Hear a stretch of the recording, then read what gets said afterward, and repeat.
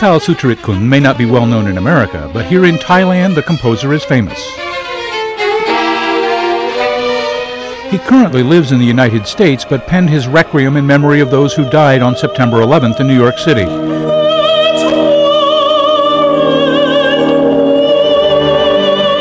With Bangkok's symphony, opera, and chorus, and the words of great American poets like T.S. Eliot, Walt Whitman, and Emily Dickinson, Somtow's moving tribute hits all the notes. It has been performed twice already, the first commissioned by the Thai government and the second for the public. It's not a piece that I'm going to be going around selling royalties. It's really a gift to the victims of the tragedy and to everybody else who wants to use it. Somtow says it was the words of a poem by T.S. Eliot penned decades before the terrorists attacked the Twin Towers in New York that prompted much of his work. The dove descending breaks the air with flame of incandescent terror. It seemed to me that somehow this image, plucked from a poem written long before the incident, somehow encapsulated what this event so powerfully. Powerful, too, the collection of musicians assembled to perform the Requiem.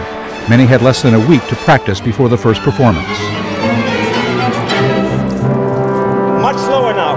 1, 2, 3, and... Somtow says the events of September 11th will never be forgotten, but healing, he says, will take time. You just have to give the time that it's going to take to heal. You can't force people to just get over something like this. The Requiem combines a variety of messages and music, from the flute to the mournful cry of a single horn, to the power of the voice with words.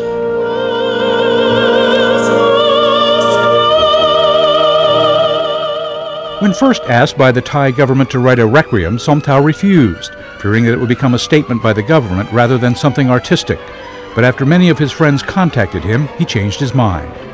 Gradually, they slowly convinced me. They kept sending me the names of people who had actually died.